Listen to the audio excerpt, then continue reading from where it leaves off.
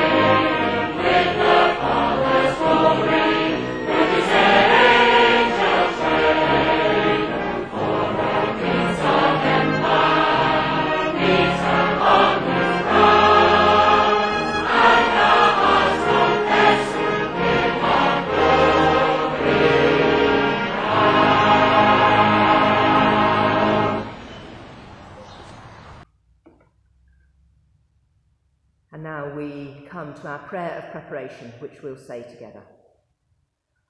Almighty God, to whom all hearts are open, all desires known, and from whom no secrets are hidden, cleanse the thoughts of our hearts by the inspiration of your Holy Spirit, that we may perfectly love you and worthily magnify your holy name, through Christ our Lord.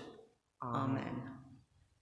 And now taking up the readings sheet, which you should have from within the pew sheet, we'll say the collect for the 12th Sunday after Trinity together.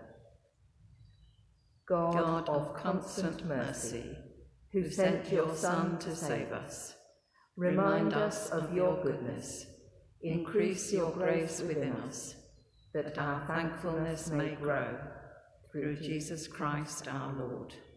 Amen. And now Leslie will bring us our first reading from Scripture.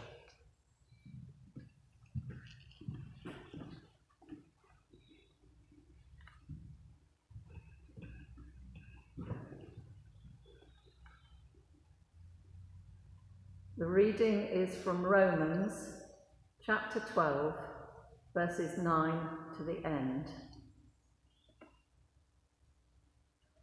Let love be genuine. Hate what is evil. Hold fast to what is good. Love one another with mutual affection. Outdo one another in showing honour. Do not lag in zeal. Be ardent in spirit. Serve the Lord. Rejoice in hope. Be patient in suffering. Persevere in prayer. Contribute to the needs of the saints. Extend hospitality to strangers. Bless those who persecute you. Bless and do not curse them. Rejoice with those who rejoice. Weep with those who weep. Live in harmony with one another. Do not be haughty, but associate with the lowly. Do not claim to be wiser than you are. Do not repay anyone evil for evil, but take thought for what is noble in the sight of all. If it is possible, so far as it depends on you, live peaceably with all. Beloved, never avenge yourselves, but leave room for the wrath of God. For it is written, "Vengeance is mine, I will repay, says the Lord." No, if your enemies are hungry, feed them. If they are thirsty, give them something to drink. For by doing this, you will heap burning coals on their heads. Do not be overcome by evil, but overcome evil with good. This is the word of the Lord. Thanks be to God. Hear the gospel of our Lord Jesus Christ according to Matthew. Glory to you, O Lord. From that time on, Jesus began to show his disciples that he must go to Jerusalem and undergo great suffering at the hands of the elders and chief priests and scribes, and be killed, and on the third day be raised. And Peter took him aside and began to rebuke him, saying, "God forbid it, Lord. This must never happen to you." But he turned and said to Peter, "Get behind me, Satan. You are a stumbling block to me, for you are setting your mind not on divine things, but on human things." Then Jesus said to his disciples, "If any want to become my followers, let them deny themselves and take up their cross and follow me. For those who want to save their life will lose it, and those who lose their life for my sake will find it. For what will it profit them if they gain the whole world but forfeit their life? Or what will they give in return for their life? For the Son of Man is come with his angels in the glory of his Father, and then he will repay everyone for what has been done. Truly I tell you, there are some standing here who will not taste death before they see the Son of Man coming in his kingdom. This is the gospel of the Lord. Praise to you, O Christ." A prayer before I speak. Dear Father, open our hearts and minds to understand what you're saying to each one of us this morning. Amen. Get behind me, Satan. Surely this is the sternest rebuke to anyone in the whole gospel, and to Peter of all people. After all, in last week's reading, we heard that when Jesus asked his disciples, "Who do people say the Son of Man is?" It was Simon Peter who answered, "You are the Messiah, the Son of the living God." Jesus then answered him, saying, "Blessed are you, Simon, son of Jonah, and I tell you, you are Peter, and on this rock I will build my church, and the gates of Hades will not prevail against it." Yet now Peter is being treated as the personification of evil. Why should this be? So if we delve deeper, "get behind me" is the same verb used elsewhere for follow. So this is not just a rebuke, it's also a call to follow. Follow in the path of Jesus rather than the path of the way of the world. To set his mind on divine things, not on human things. If we now want to follow Jesus and want to know what setting our mind on divine things means, we could not do much better than to read the epistle that we've been given today. Now God knows that we're not perfect, and I, for one, fail in so many ways to do the right thing at the right time, indulging in human pleasures and distractions when I should be doing more profitable things for God. But a blueprint of guidance that we're given in Romans is a good reminder to point me in the right direction. It outlines what we should be doing, and the advice comes thick and fast. So fast that it's easy to read it quickly and for no more than an idea of what is being said to stick in our minds. So let's for a moment take each statement and think about it. Let love be genuine. We must be sincere in showing our love to one another. This doesn't mean gushing love or a false love to those we don't really like, but a real, open love and understanding for all. Hate what is evil, hold fast to what is good. We must be able to discern good and evil. Even if we're called to love, we must not ignore or condone evil acts. And we must hold fast to what we believe is good, even if it goes against the grain of what is believed by others in society in general. It's not always to stand up for what is right, especially in these days, when people are shouted down on social media if their views don't accord with that in the mainstream. Love one another with mutual affection.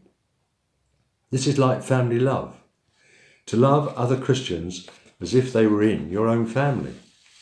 Giving time to others, listening to them, to hear what they're really saying, not being judgmental and being concerned for their well-being. Outdo one another in showing honour. Whilst not putting yourself down, think of others better than yourself and show them respect. It can be easy to respect those who are powerful and have status in society, but not so easy when that person has no status. These are often important people in keeping society going, as we have seen with the key workers and how they have served us during lockdown.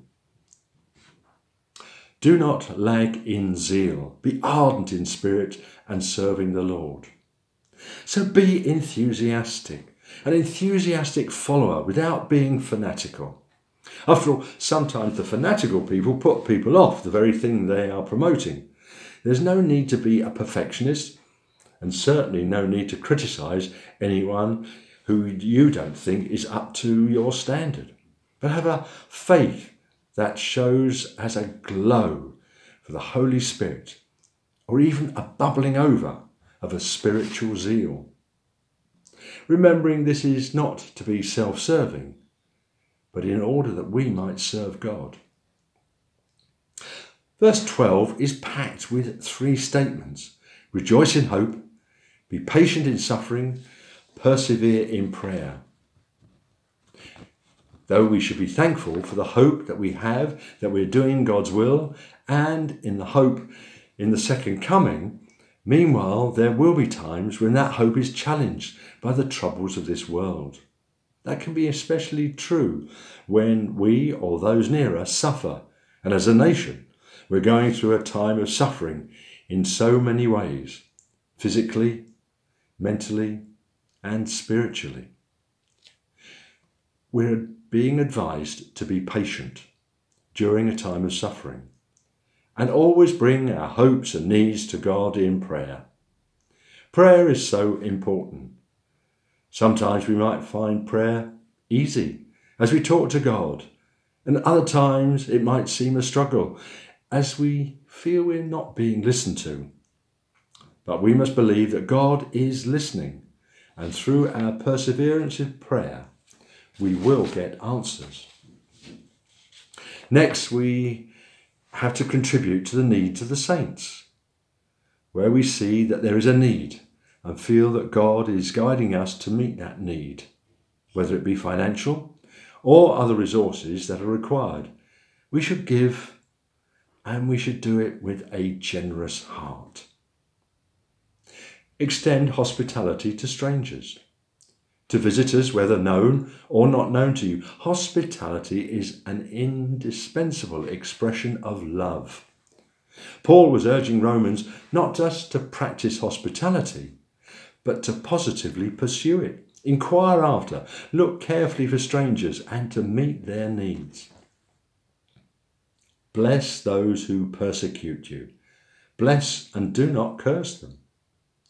As Jesus said to his disciples, they should bless those who curse us and even pray for them and do good to them. Sometimes this can lead to the turning around of the hardest of hearts. Certainly not an easy thing to do, but we should demonstrate goodwill to all people. Rejoice with those who rejoice. Weep with those who weep. We should be known as people who come alongside their neighbour in times of both celebration and joy, but also at moments of sadness where sympathy is needed. This can be easy at a time of happiness, but a challenge to come near people at difficult times, not knowing what to say and how you will be received. Yet so often it's just your presence, your showing concern, that is all that's needed. Live in harmony with one another, having a common mind with our fellow Christians so that we can work effectively together in God's work. That must be especially true as we work as a united benefice to serve the people of West Wickham and the surrounding area. Do not be haughty, but associate with the lowly. Do not claim to be wiser than you are. We should show a bit of humility and not be proud or snobbish and not condescending. It's not a question of status, for we are all children of God. The final verses are about our relationship with our enemies. We've already had do not curse. We then have the other strong negatives. Do not repay anyone evil for evil, but live as peaceably with all. Never avenge yourself, but leave room for the wrath of God. And do not be overcome by evil, but overcome evil with good. It's all too easy to want to curse someone who wrongs you or even persecutes you, and it is natural to want to retaliate in the heat of the moment, and even wanting to do something evil to someone in return for an evil. Or we may want to gain revenge in some way. But we are told to leave that to God, who sees all and knows all. And although it seems strange and it's difficult where there has been evil, a good act can change a situation and may sometimes change people's ways. What all these pieces of advice have been doing is showing us how we can help in bringing God's love into our world. As Hazel said last week, if we really are part of the church, built on the revelation that Jesus is the Messiah, we do need to free ourselves from the ways of this world and to allow our identity in Christ to drive our behaviours in our own lives and in our community. Amen.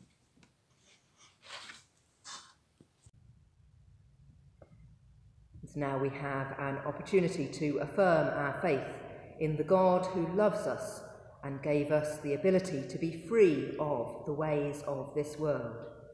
So we say together, "We believe in God, the Father Almighty, creator of heaven and earth. We believe in Jesus Christ, his only Son, our Lord, who was conceived by the Holy Spirit, born of the Virgin Mary, suffered under Pontius Pilate, was crucified, died, and was buried. He descended to the dead. On the third day he rose again. He ascended into heaven. He is seated at the right hand of the Father, and he will come to judge the living and the dead.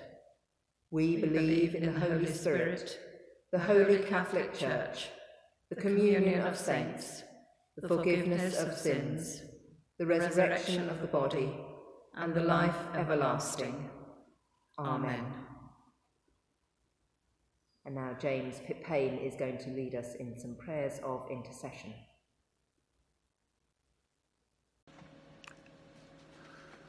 Let us pray. Gracious God, open our eyes and extend our vision. Let us see what you would have us do, what we are capable of, and what we can do now. As you call us and empower us, make us worthy of our calling. Through Jesus Christ our Lord, who lives and reigns with you and the Holy Spirit, one God, now and forever. Amen. Lord, move us, move our wills, and direct us by your Spirit. Help us and your whole Church to know when to pull down and when to rebuild. Give us discernment and courage to do what you would have us do. We pray for churches and communities caught up in constant change. For those who have become restless and cannot settle at all. We pray for builders of communities and confidence, for our pastors and leaders. Lord, let your light shine upon us and dispel our darkness. Lord, in your mercy, hear our prayer. We pray for all who seek to provide good housing and places of beauty for city planners, architects, and builders, for all who maintain parks and gardens. We remember all who live in areas of poverty and deprivation, for all who are in danger through not having clean water or proper health care. God bless all who give their lives in the building of communities. Lord, in your mercy, hear our prayer. We pray for those who will form the new vision group in our United Benefice, that the Holy Spirit may inspire their discussions to find new ways of moving forward and bringing the kingdom of heaven to West Wickham. Lord, in your mercy, hear our prayer. We pray for all those who are returning to school for the new term, as they learn new ways of working to reduce the risk of COVID-19 infection. We pray especially for those who are fearful of returning, teachers, parents, and students, that their fears may be calmed. Lord, in your mercy, hear our prayer. We pray for those who have experienced flooding in the wake of Storm Francis, those whose homes and businesses have been affected. We pray for all the emergency services giving assistance, and especially the lifeboat crews who have to venture out on stormy seas to rescue those in difficulty. Lord, in your mercy, hear our prayer. Lord, teach us to reverence the earth, to have respect and awe towards each other in this time of the coronavirus. Allow us to wear our masks cheerfully. Give doctors, nurses, and all NHS ancillary staff patience and cheerfulness in these times when a second spike is on the cards. We pray for all who have been humiliated and have lost respect for themselves and others. We ask for you to make our homes places of light and love, of grace and goodness. Lord, in your mercy, hear our prayer. We remember all who live in fear, through war, oppression, or violence, all who have suffered abuse or contempt. We pray for all who have a poor opinion of themselves.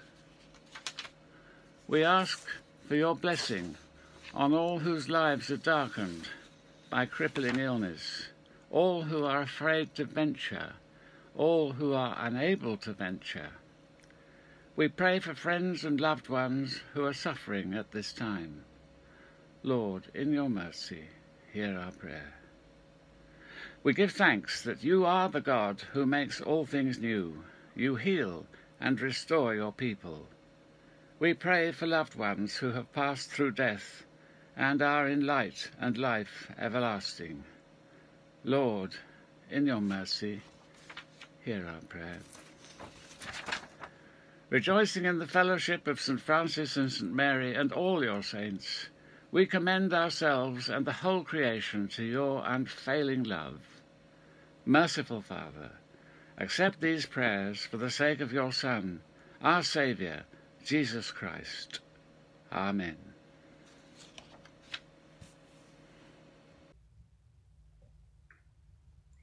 In that reading from Romans, we did have a long list of what we should be doing for God if we have our identity in Christ.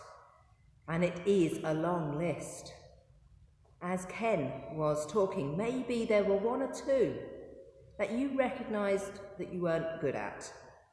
I'm going to give you a moment now to come before God with those aspects of your behaviour at the forefront of your mind, because we come to our time of confession, a time to say sorry to God for not behaving in line with those ways that Paul outlines to us in Romans.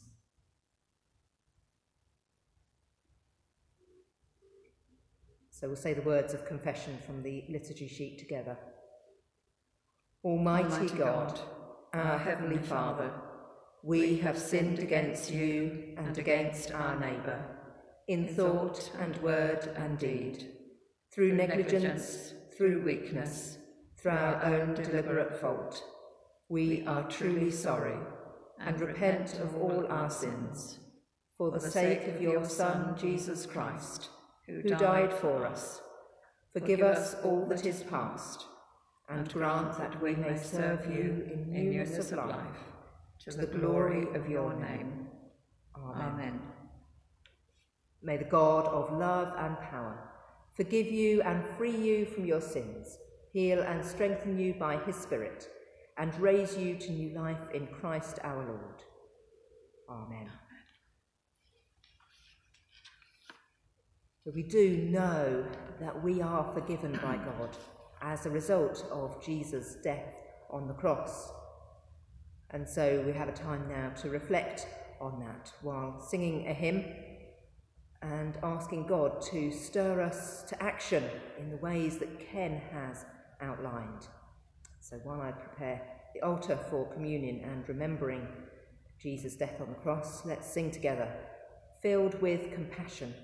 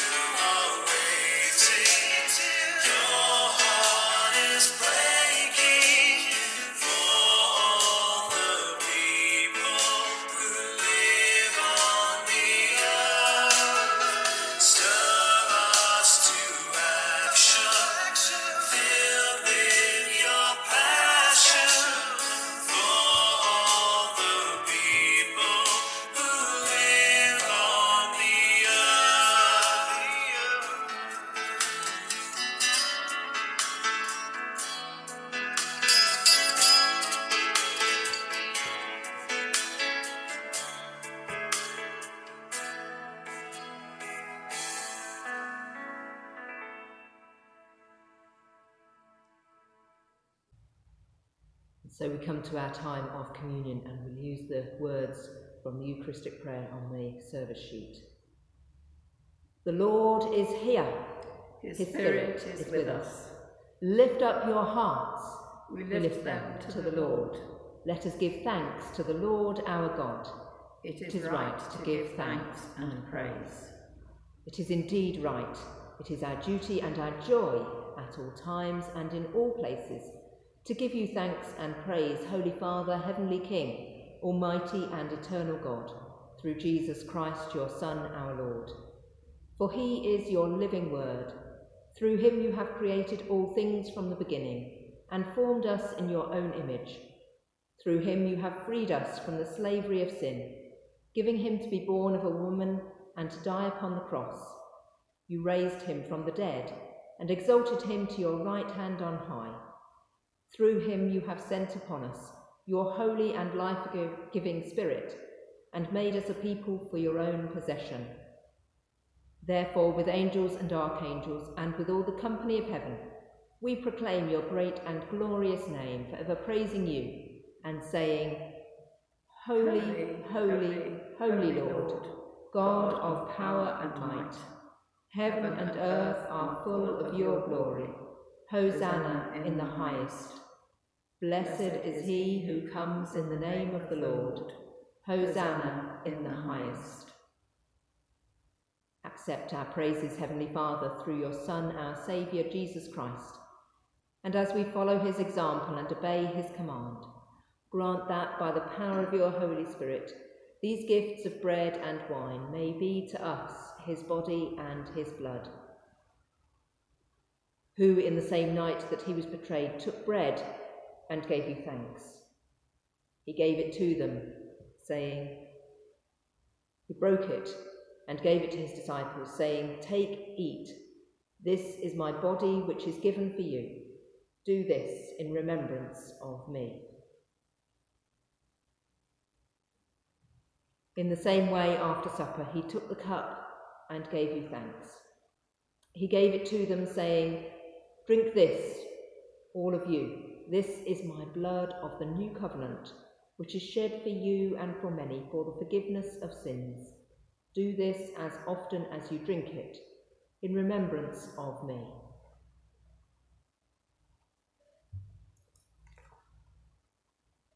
Therefore, Heavenly Father, we remember his offering of himself made once for all upon the cross.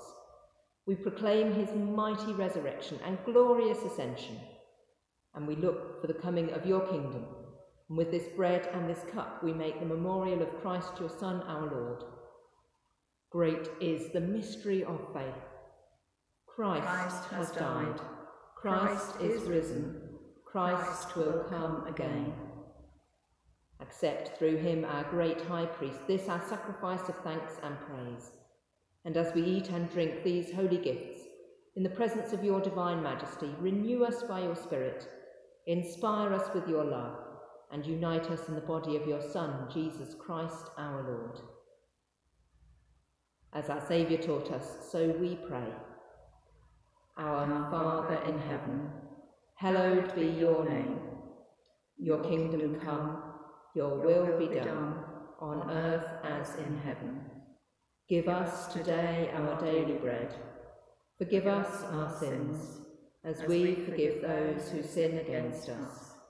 Lead us not into temptation, but deliver us from evil.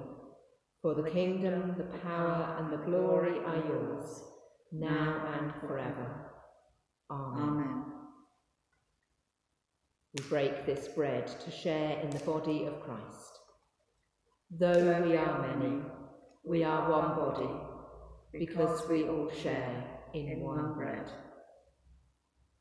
And so we've remembered Jesus Christ, who unites us in his body and blood.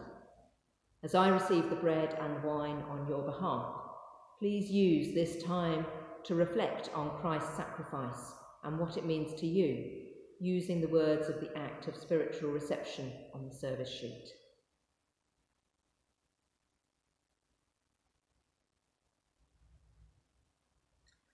O loving God, in union with Christian people throughout the world and across the centuries, hearing your holy word and receiving the precious body and blood of your dear Son, I offer you praise and thanksgiving. Even though I am exiled from tasting the bread of heaven and drinking the cup of life, I pray that you will unite me with all the baptized and with your Son who gave his life for us. Come, Lord Jesus, dwell in me and send your Holy Spirit, that I may be filled with your presence. Amen.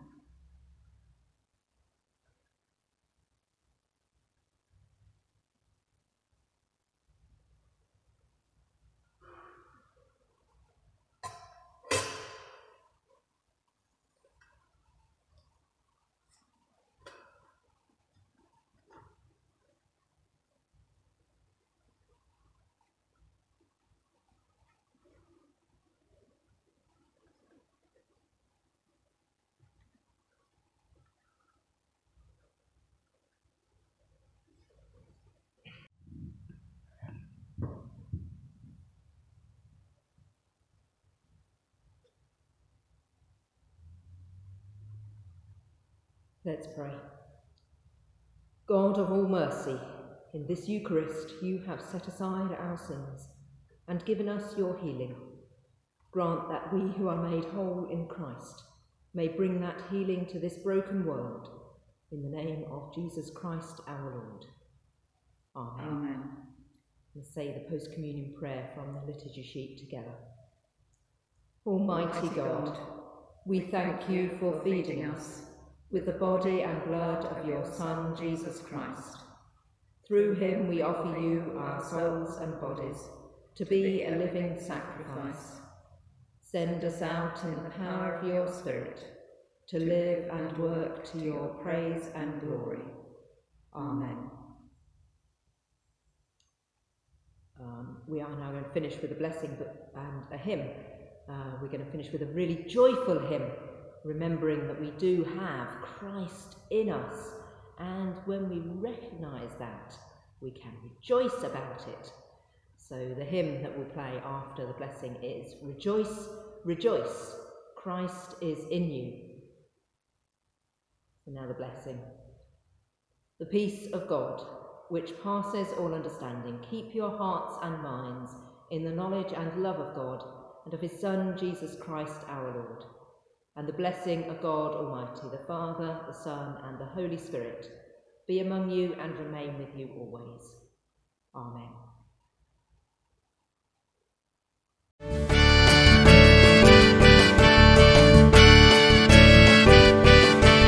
Rejoice, rejoice, Christ is in you, the hope of glory in our hearts. He lives, his breath is in you. Arise, a mighty army, we arise.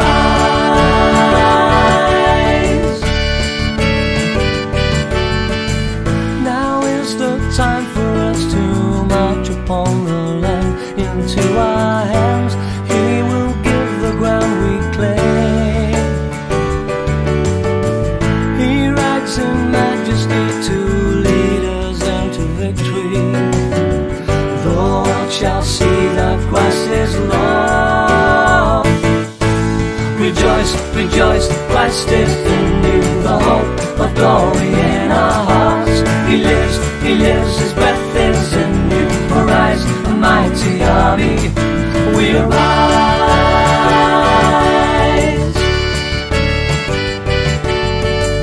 God is at work in us, his purpose to perform, building a kingdom of power, not of words. Where things impossible by faith shall be made possible. Let's give the glory to him now. Rejoice, rejoice, Christ is in you, the hope of glory in our hearts. He lives, his breath is in you. Arise, a mighty army, we arise.